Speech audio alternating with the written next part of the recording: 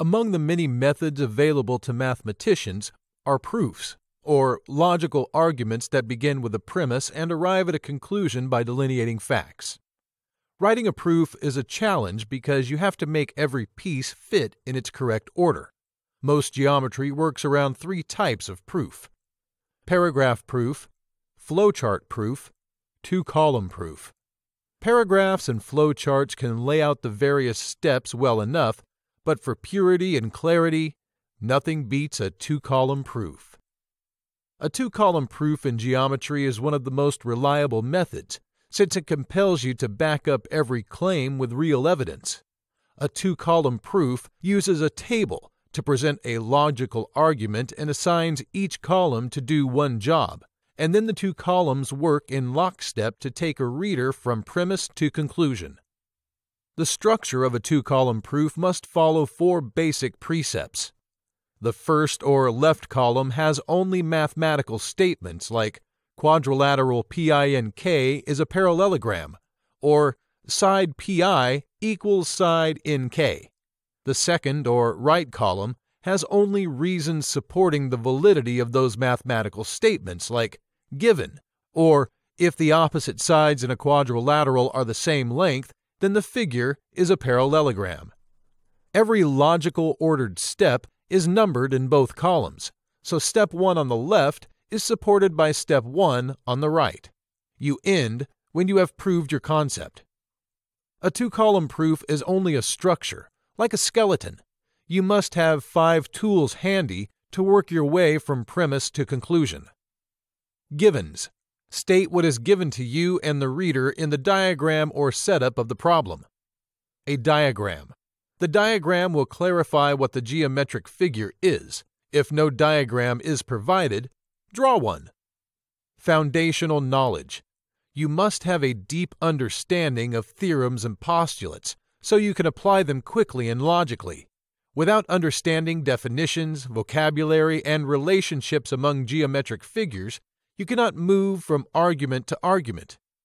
Reasoning and thinking skills. This is no royal road. You may start out, run into a mental wall, and have to start again.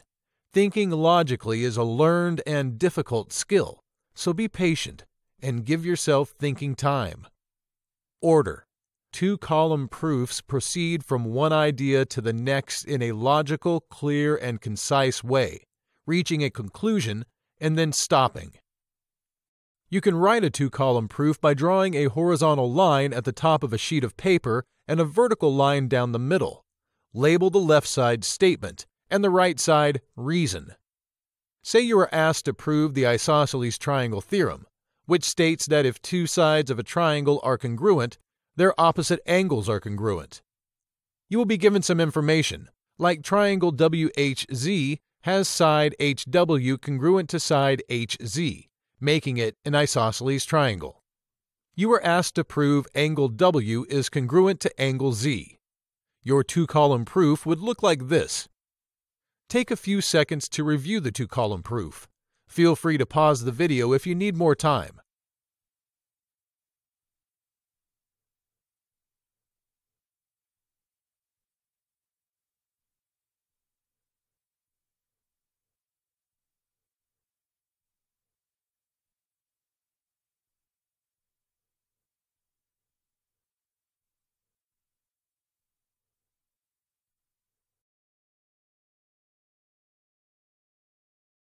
This was a 5-step proof.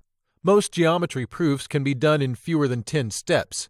If you find yourself going past, say, 7 or 8 steps, you may be going down an inefficient or wrong path. One strategy for working through a two-column proof is to first consider the end. What is it you are asked to prove? Without considering a numbered item, put that down as the statement for the last position.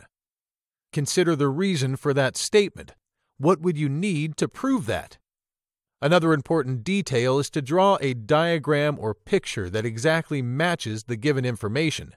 See what else is revealed by the given information, like complementary or supplementary angles, right angles you may not have noticed, or equalities of angles or sides.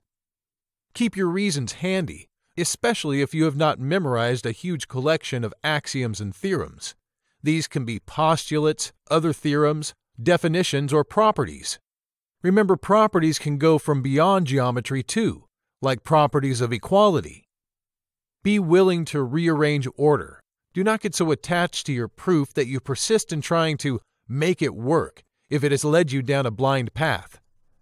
Start simple. If you are struggling with a complex proof of a tough problem, see if you can find smaller, more easily provable chunks within it. The surest way to get better at two-column proofs is to practice writing them.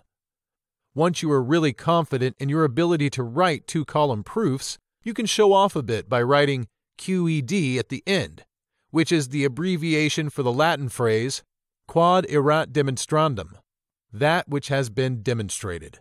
It signals to your mathematics teacher and others that you are finished. You have completed the proof.